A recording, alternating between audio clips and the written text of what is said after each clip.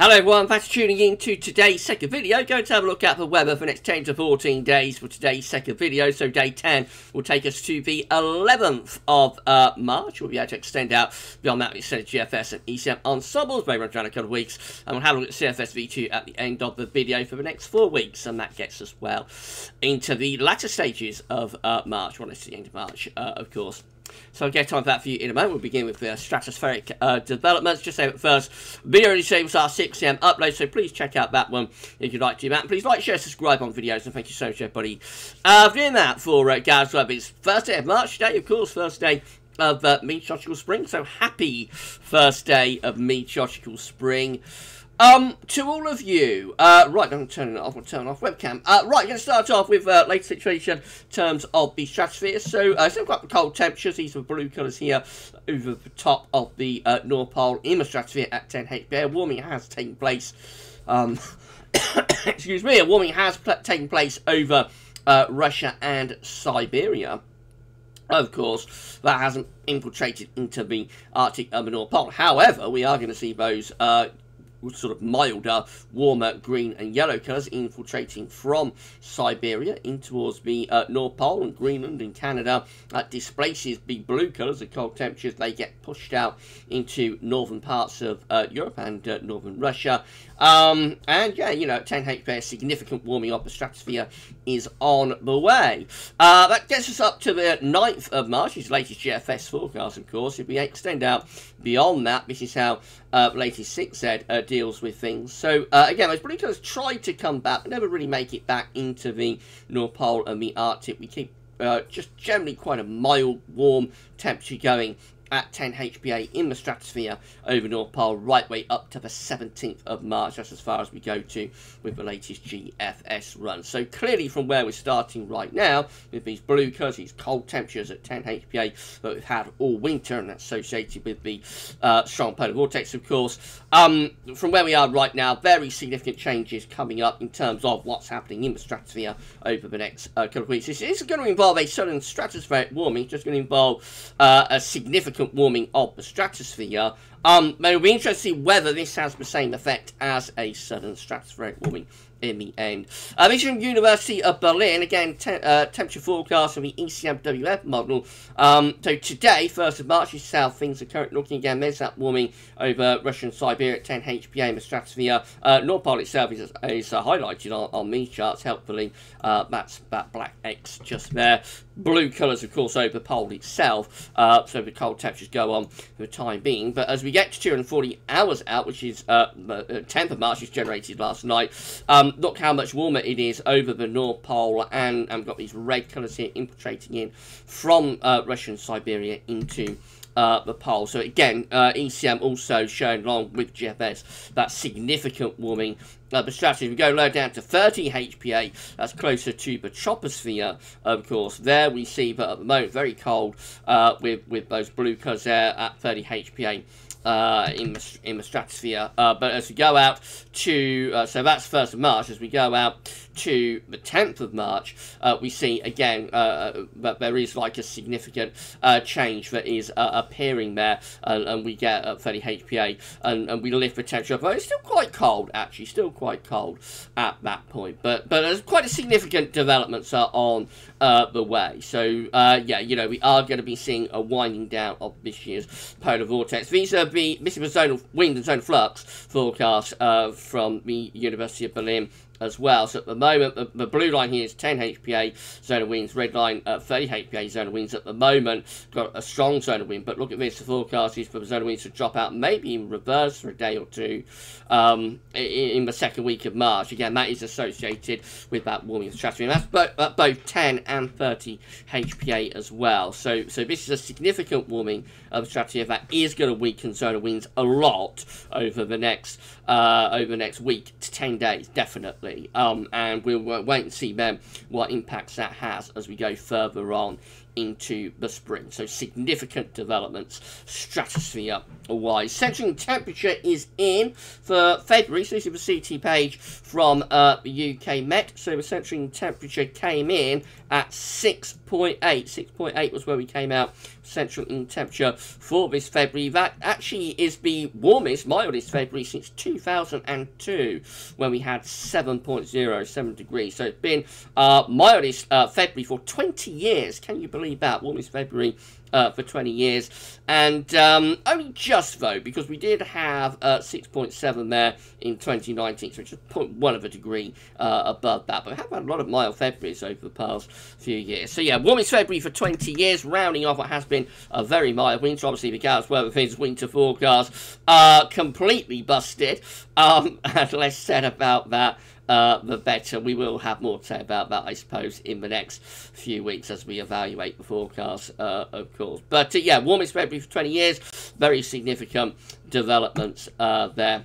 These are the GFS upper air temperature and precipitation ensembles. The next couple of weeks, the red line, 30-year upper air temperature average for Belfast. We're starting off a little bit below average at the moment, a bit above average in the next couple of days. But after that, quite cool, though, as we go through the first week of March and into the second week of March, just quite close to average with those temperatures, really. But I think the main thing, rather than temperatures, is more in way of precipitation. So regular rainfall spikes coming up from like the 2nd, 3rd of March onwards all the way to the 17th. So it does look quite wet for Belfast. Of course, that's going to be exposed to the Atlantic, but I think we are going to be in for quite an unsettled spell, you know, as we go through the first half of March. Temperature anomalies are actually coming out a little bit below average, something we're not seeing for quite some time. So from the 1st to the 9th of March, actually below average with our temperature anomaly. Most parts of Europe also looking below average with the temperature anomaly. It's strange, isn't it? It's been so mild through much of this winter, and then we hit the first day of mid-tropical spring,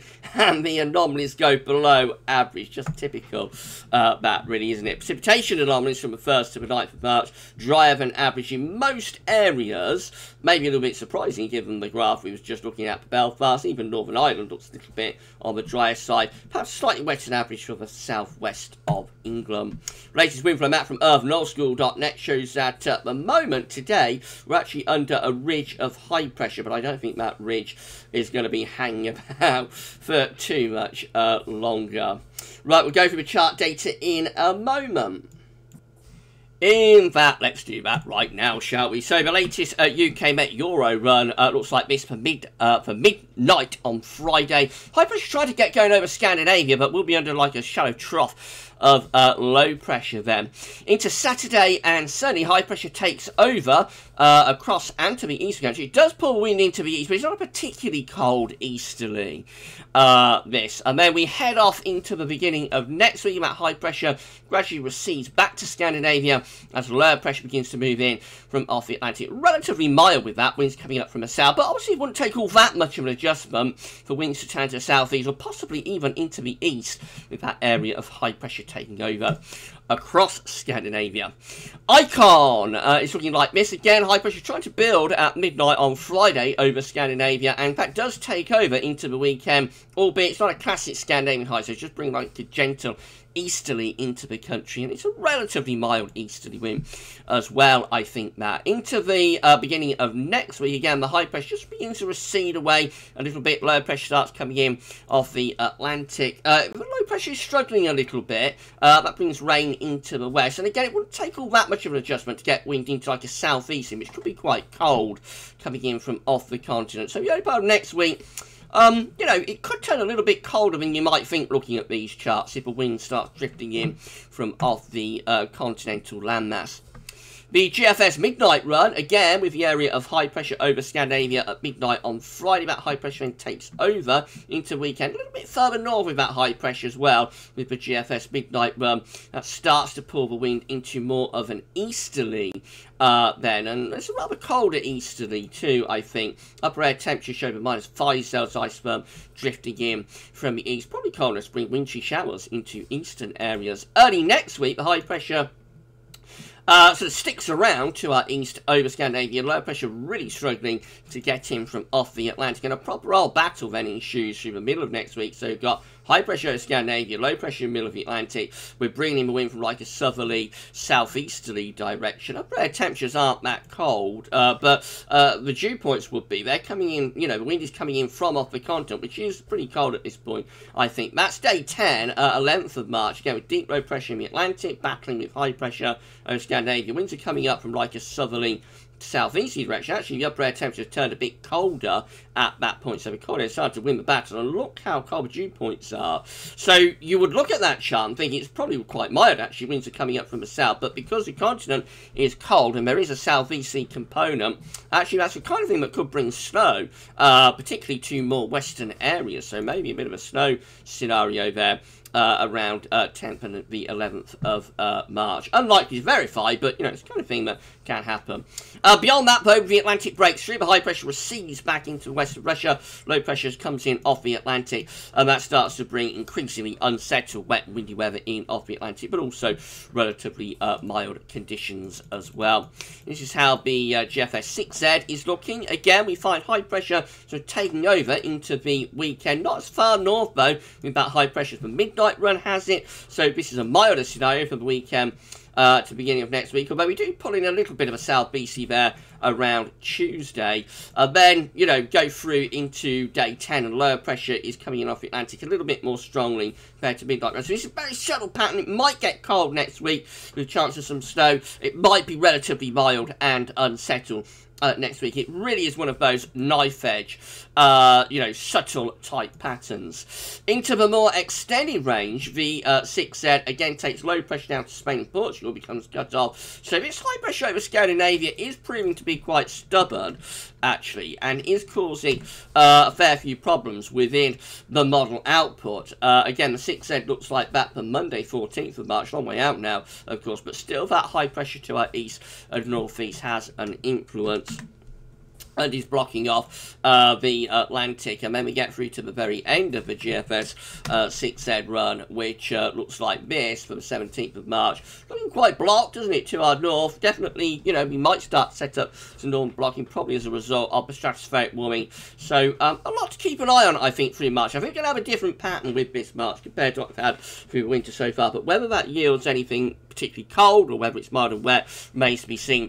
GM looks like this. Again, high pressure takes over during the weekend. Not as far north with that high pressure as the GFS output has it, though. And then next week turns wet and windy, really. Oh, actually, that is yesterday's GM run, so we'll forget about that. That didn't happen. Right, let's move on. I don't know why that's updated. Let's move on to the ECMWF. Again, if you enjoyed the video, by the way, please hit the special like button. Make sure you sub to the channel. Thank you so much, everybody, for doing that for GavsWeatherVids. Actually, we could go back to Metro Seal and see if the GM has updated there. Why don't we do that? So where is the GM? There it is. Right, yeah, it's updated there. So let's see what the GM shows in terms of today's midnight run. So this is beginning of next week. High pressure again takes over across the country and to our north, brings the wind into more of an easterly. Then the high pressure slips away next week. Lower pressure coming in off the Atlantic, and clearly that is a milder, wetter and windier type scenario. Okay, so clearly that is a milder, wetter and windier type scenario from the GEM, you know, next week compared to, like, the GFS output and even sort of UK Met and whatnot. Right, ECM looking like this. On Friday, high pressure is over Scandinavia, starting to build in. That sort of takes over into the weekend across the country. Winds are in from the east, but it's not a particularly cold easterly. Probably a lot of cloud and damp weather, I think, for the weekend. Early next week starts to take high pressure a little bit further north towards Scandinavia, and we do start to pull in rather colder, sort of southeasterly type wind from Tuesday through to Wednesday. This high pressure set to our east and northeast. Day 10, though, breaks the Atlantic through. The high pressure sort of collapses and Atlantic breaks through with milder southwesterlies. So again, you know, it really is on a knife edge what's going to happen next week. We might get quite a cold week next week, but also it could be a non-event, and we just finish up with a fair amount of grey, relatively mildish weather. Right, this is a precipitation forecast based on that ECM run from TibetShow.com. Plenty of rain over the next day or two for southern and western southwestern areas. Most of it will be light, but there could be a few heavy bursts mixed in. That carries on to the end of the week as well. Then the high pressure takes over into the weekend, bringing quite a dry weather with it, and then we start pulling those rather colder sort of southerly southeasterlies for a while early next week before the milder southwesterlies return with the outbreaks of rain. These are the options on the table from the ECM ensembles for day 8, which is the 8th of March. So 22, so this is like when, if it's going to get cold from the east, it will happen, I think, around the 8th, 9th, 10th, you know, March, that sort of period. So 22 members of the ECM ensembles have high pressure seen to our east, low pressure to our west. That's drawing in like a southerly southeast. It could be quite chilly. 16 have high pressure further north over Scandinavia and bringing more of an easterly. So that could be cold. That does include the operational run. And then 13 again with high pressure even further north between Iceland and Norway. Low pressure down to the southwest. And that could be the coldest and most wintry scenario. So it's just how far north that high pressure is. Around day 8. In 2 weeks' time, these are the options that we've got. We get us to the 11th of March. 19 members of the ECM ensembles have high pressure between Scandinavia and Greenland. Low pressure is in off the Atlantic. That means quite a bit of rain with it. Of course, to the north, it would be quite cold, and that could bring snow into Scotland. 16 have high pressure just rolling in off it. Low pressure, should say, rolling in off the Atlantic. That brings mild, wet, windy weather. And then another 16 have high pressure over Scandinavia. Low pressure is pushed out to the west, and that could deliver a little bit of snow. That's like what the GFS midnight run was showing. That could deliver a little bit of snow as the low pressure battles with the high pressure. If the air is cold enough over the continent, that's the kind of thing that might deliver a battleground snow event. And then in 2 weeks' time, these are the options that we've got. We'll get us to the 16th of March. 26 members of the ECM ensembles have low pressure coming in off the Atlantic, bringing relatively mild, wet, windy weather. And 25 have high pressure to our east, and low pressure is out to the west, and that starts to bring up like a southerly, southeasterly. Could be turning milder with that. It depends how cold the continent is, but we're into mid-March by then, so I would suspect I'll probably start to bring some milder air up from the south. Last thing to look at is CFS V2. These are 500 millibar hikes broken down into week periods. The first week period takes from the 1st to the 7th of March. The coming week has high pressure over the country, brings quite a bit of dry weather with it, and could be chilly depending on how much of an easterly wind we pick up. Week 2 looks milder. This is the 8th to the 14th of March with high pressure this time sort of towards Germany, lower pressure out to the Atlantic, and we're bringing up more of a southwesterly type wind, so that does look rather milder. Week 3 is going to be the 15th to the 21st of March. Again, low pressure is away to the northwest, and winds are coming up from a southwesterly direction. And then week 4 is going to be the 22nd to 28th of March. More of a Scandinavian high there, but it is reaching into Western Europe. So, yeah, that could be starting to try and get wind into the east. Maybe we set up a cold end to March with easterly winds. Long way out, of course. We have to wait and see. Does look as though March is going to have a different pattern, though, I think, to what we've had through the winter so far. But what that pattern is and what it yields remains to be seen. Right, if you've enjoyed this video, then please go smash the like button. Make sure you sub to the channel. Thank you so much, everybody, for doing that. Drop a comment, let us know about this and all of our videos. And don't forget to tell your friends about GavsWeatherVids. It's amazing. It's incredible. Thank you so much for doing that. Right, so that's it for today's video, and it might be it for a couple of days, actually. I've got a little procedure going on with my mouth tomorrow. So I'm going to have a biopsy, actually, on my mouth tomorrow, and it might leave me feeling a little bit, it's only going to be a local anesthetic, but it might leave me feeling a little bit sore. So I won't be doing any videos tomorrow, and probably not Thursday. Hopefully we'll be able to get a video done for Friday. If not, it'll be into the weekend. Just depends how you know, how sore it is with the mouth. But we shall see. I'll keep everybody updated, of course. But that's it for today's videos anyway. You enjoy the rest of your Tuesday. And for today's video, that's all for now. And thanks for watching.